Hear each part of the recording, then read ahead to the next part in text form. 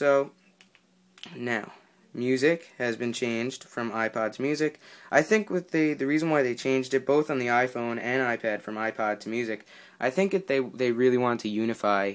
They wanted to unify the icons and everything, probably the icons of all applications across the iPod Touch, the iPad, and iPhone to match. Before, the iPod had this music logo, and the iPhone and iPad had iPod.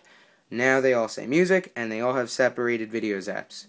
So, let me show you the differences between the old music app and the new music app. On the iPhone, it doesn't change graphically. On the iPad, it does.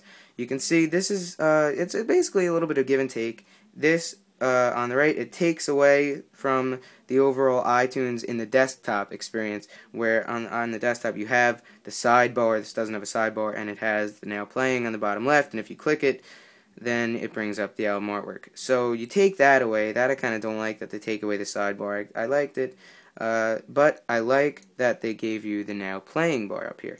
On iTunes on the desktop, it has this playing bar, and you can slide through whatever time in the song you want to be at, and it shows the artist, the name of the song, and the album. And now, instead of having to click down there, see, it's kind of annoying because it's smaller. The font is smaller. That's kind of nice because it displays more songs at a time before having to move around. But again, making fonts smaller isn't always such a great thing. And because now this is a lot easier to click, now I have to go and tap the smaller icon there, but I like that they brought the bar. So it's a little bit of give and take. They brought the nice little bar there, and they took away the sidebar. This is great though. The Now Playing screen is a lot nicer now. Before, the Now Playing screen didn't expand across the entire screen. You can see that the buttons, it brings up like as if the bar, it doesn't fill up the entire screen, it brings bars on the left and right. And, well, left and right. And see, the buttons are in the middle, and everything's in the middle. The only thing that displays on the actual sides are the battery percentage and, well, iPad and Wi-Fi. On this now, basically, it's not a widescreen resolution, so it's 4:3, but it fills up the entire screen, and the artwork gets smaller as you click it. But I like how the buttons and everything fill up the entire top and the entire bottom, instead of leaving bars on the left and right. So, again, give and take with the music app, because here, this is something that I don't really like now. On the left, you can see that it will show you your song number. So it'll say, let's say if you were playing everything from your entire library, it would say, alright, well this is from that album, but okay, if I don't want it to play out loud. Okay, so it says right there that is song 10 of 38. I don't know if you can see that on camera, so I'll bring it up. That says 10 of 38. And on the right, it doesn't display what song number out of however many songs it is. So not many people would care about that, but I kind of like knowing how many songs I have without having to go to settings, because you can keep track of it. So, more give and take. Yeah, I'll show you the difference between the few little tabs there. This, you would have, the difference between, you have the sidebar there for all your playlists, but now you have a playlist tab. It connects you directly to the store if you tap there. And one cool thing I like is that before, you had a very long list, and you'd have to scroll if you had a lot of songs. Then you'd have to scroll between a huge list of artists.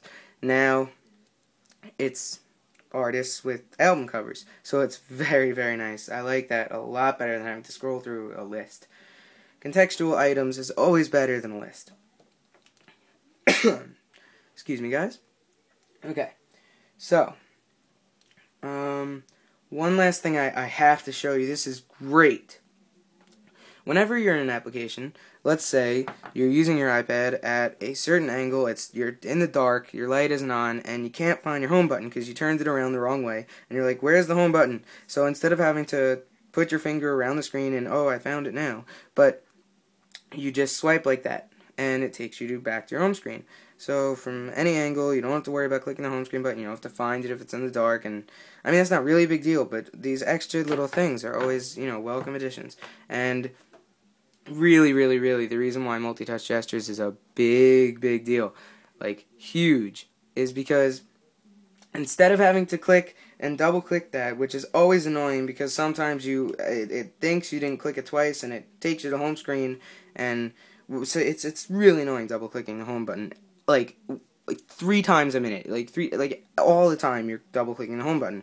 Now all you have to do is swipe up with 4 fingers and it brings up the app drawer. Great thing to have. Also, you can switch between open applications without having to bring up the app drawer at all. You just take 4 fingers, swipe across, and it goes between all your open apps. It's really good on the iPad 2 because of course it goes faster. On the iPad 1, I have iOS 5 installed on another iPad 1, and it is just so slow between loading all the other apps. It's a great experience on the iPad 2 with the A5 processor, switching between apps like that. So multi-touch gestures, big thumbs up there. Here's the notification center. So you see, try to swipe down on this. Sometimes it'll think that you're going back a page. It'll think that you accidentally swiped like this, and it'll bring you to the search page, or it'll bring you to the next page.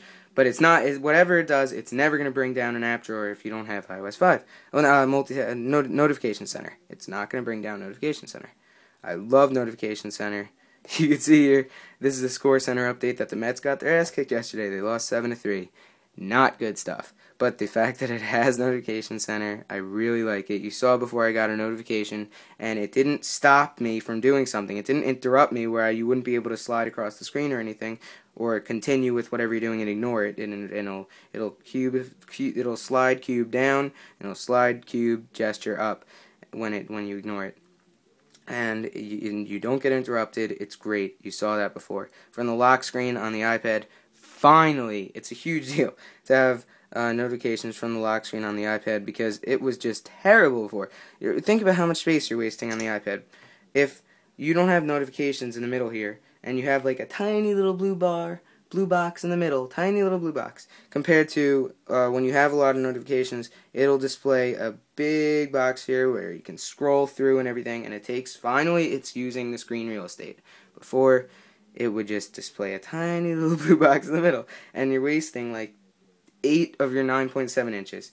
It's just, thankfully, they finally used their screen real estate.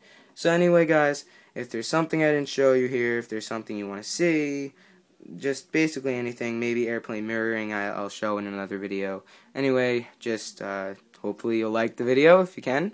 That always helps. And anything in the comments, if you're doing this on an iPad, to the right, and on a computer in the comments below. Thank you, guys.